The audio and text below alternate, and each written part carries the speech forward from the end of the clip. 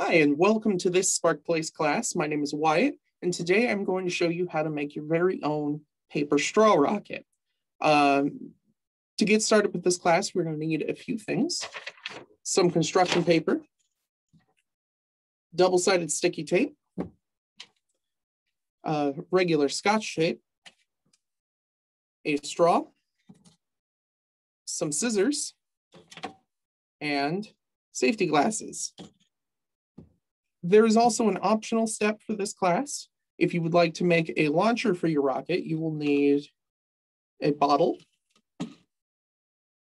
some clay, and a balloon. Now, to get started, we're going to take our construction paper and scissors, and we're going to cut a 2-inch by 4-inch section. Cut this here. That seems about far enough. And then we'll cut up like so and make a section of paper. It looks a bit like this. Notice that it is half as tall as it is wide. Next, we'll take a 1-inch section of our double-sided sticky tape, and we will place that along the edge, the long edge of our construction paper. Make sure to get it nice and flat. Then we'll take our straw, and with the double-sided sticky tape facing up, we will wrap it around the straw, just like so. And if we get it right, it should stick to itself once we wrap it all the way around. Now, it's very important to make sure we get this step as tight around the straw as possible, so that our rocket does better later on.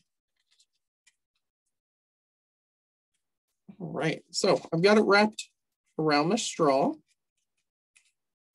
just like this. We'll take a strip of regular Scotch tape and put it on the edge here and wrap it around so that we have a tube. It's usually pretty helpful to put a second piece of Scotch tape on the bottom of the tube as well.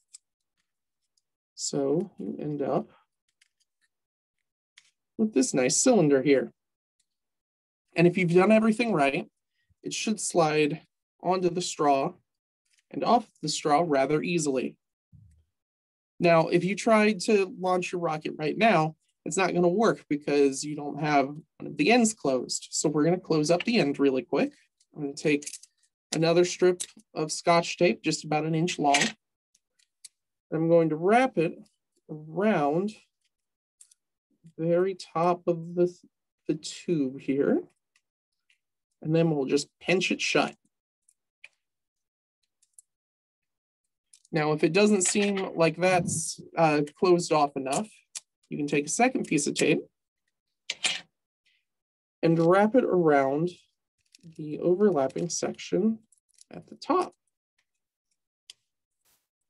And you should end up with a nice little nose cone for your rocket, just like that. Next up, we're going to need some fins for our rocket.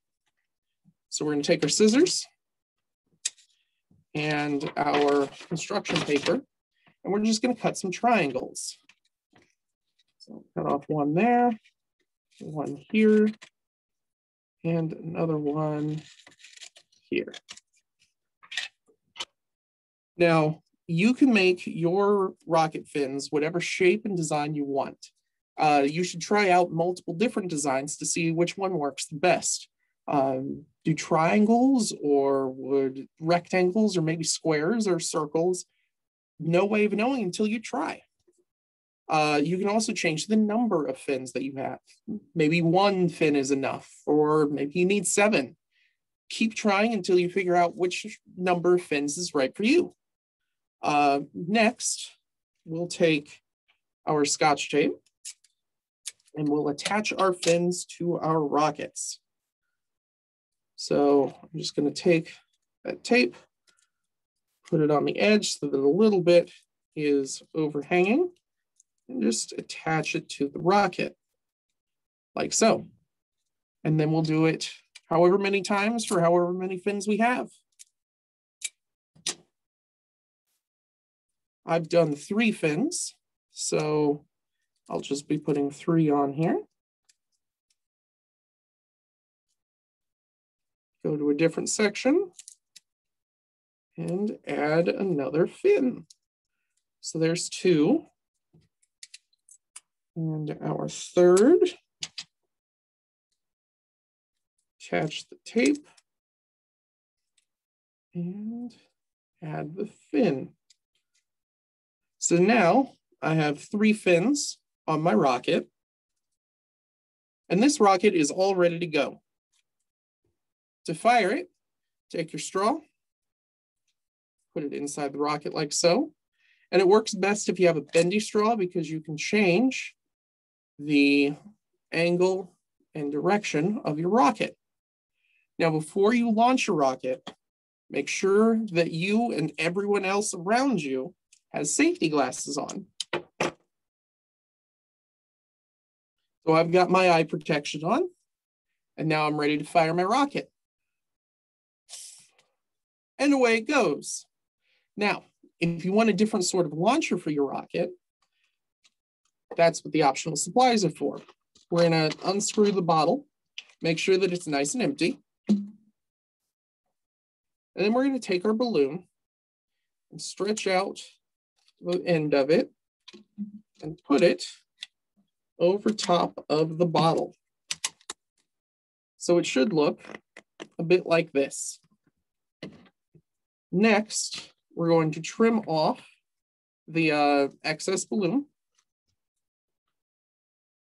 And this will be kind of tricky, so be very careful.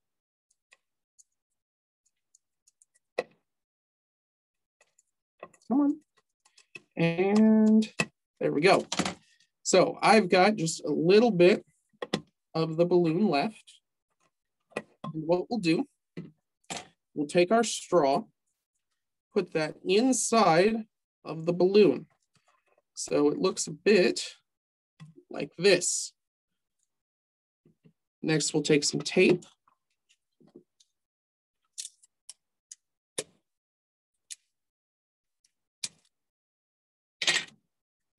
And we will tape the straw to the balloon.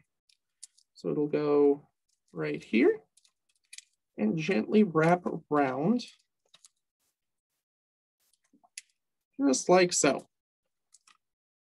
So now our straw is attached to our bottle and our balloon. And if I take a rocket, which I have right here, and put it on top. Now, if I gently squeeze, the rocket fires into the air.